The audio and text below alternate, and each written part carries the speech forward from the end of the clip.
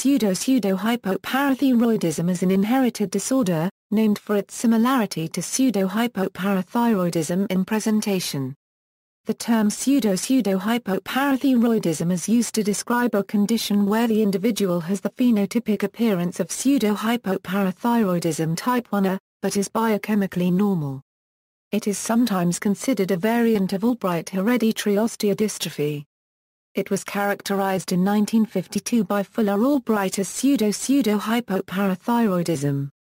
Presentation: Pseudohypoparathyroidism can be best understood by comparing it to other conditions. Hormone resistance is not present in pseudohypoparathyroidism. Short stature may be present. Obesity is less common in pseudohypoparathyroidism than in pseudohypoparathyroidism.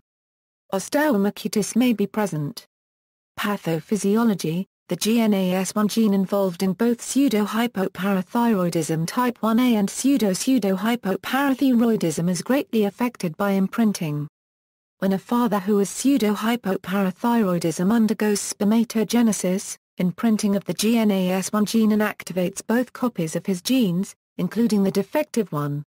The seemingly contradictory presentation of symptoms can be explained by the fact that most tissues in the body reactivate the GNAS1 copy, whereas the kidneys do not. Thus, the result is haploinsufficiency of the GNAS1 product in most tissues, giving the phenotype of pseudohypoparathyroidism type 1A.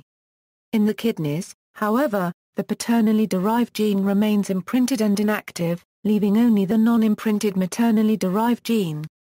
As a result, as long as the maternally derived GNAS1 gene is functional, renal handling of calcium and phosphate is normal, and homeostasis is maintained. Inheritance: a male with pseudohypoparathyroidism has a 50% chance of passing on the defective GNAS gene to his children, although in an imprinted, inactive form. Any of his children receiving this gene will have pseudohypoparathyroidism.